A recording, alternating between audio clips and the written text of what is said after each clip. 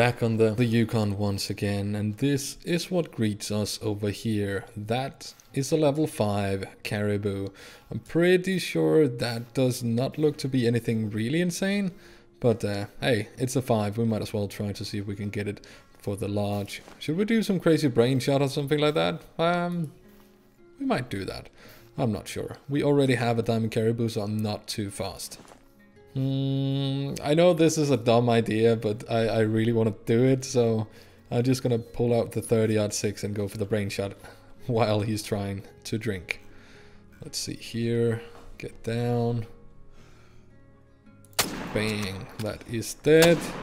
And that should be a good consecutive, and it is indeed. That should be alright. Went down right over there. We might as well just take another one. Oh, what is that? That's just another one running off. Gonna take another one just in case we don't have the consecutive harvest needed for that. And I did actually shoot another one quickly as well, just to make sure. Oh, the consecutive was down. So that was actually a really good decision that I decided to delete the zone just so I could get the consecutive harvest all the way up. Now 80%, that means when we're getting back to this big boy right over here. Oh.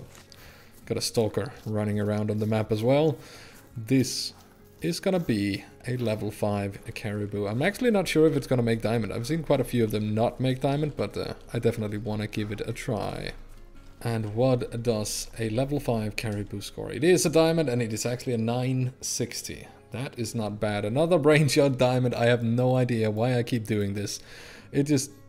It's a nice little challenge, and I'm so comfortable actually taking the brain shots these days, so no problem getting another diamond for the lodge. Let's just taxidermize that real quick, and yeah, let's continue. And would you look at this? Behind that pretty decent level 4, there is actually a melanistic Caribou. Yeah, they're all over the place over here, but definitely gonna try to just tag it. I actually got it. I'm shooting it with the 300, so I'm pretty sure it is gonna go down. How the hell did I just manage to get that? I don't know.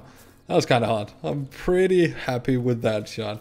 I've kind of gotten to the point now where I don't really care about the melanistic or any of the rare Caribous, to be quite honest. I just need them dead, and that one seemed to be a pretty awesome opportunity to make a crazy shot. That actually connected. Quite happy with that. And it actually didn't even go too far. I don't think there is any quick kill to be had on this one, but with the angle and such we had, I am pretty certain well, there is actually some kind of quick kill. Oh wow, look at that shot. Over the head of the 2 or 3 others, and then just into the intestines. Oh well. Put it for the rare Caribou lodge that I'm gonna be making at some point. It actually looks decent. I kind of like that. I have now actually decided to do the thing that I talked about. I am making a Caribou lodge. Over there we got a leucistic, there's a leucistic, got some pieballs. These are actually not too bad looking ones either, but we're getting so many of them, so I decided now is the time. Got the diamond from this video right here, just taking the centerpiece. And then we got the melanistic wall right here. And I don't know how many of these I actually have not taxidermized, but it's quite a few. So this lot should be quite full quite fast, but I think this could be a fun thing to do. I might actually combine it with maybe axis steer pieballs or something. Some of those that are really bugged where you find a lot of the rares, just because then I can actually fill out most of the plaques in here. But this is gonna be quite interesting. Let me know in the comments if you have anything like this for any of your lodges. Thank you so very much for watching.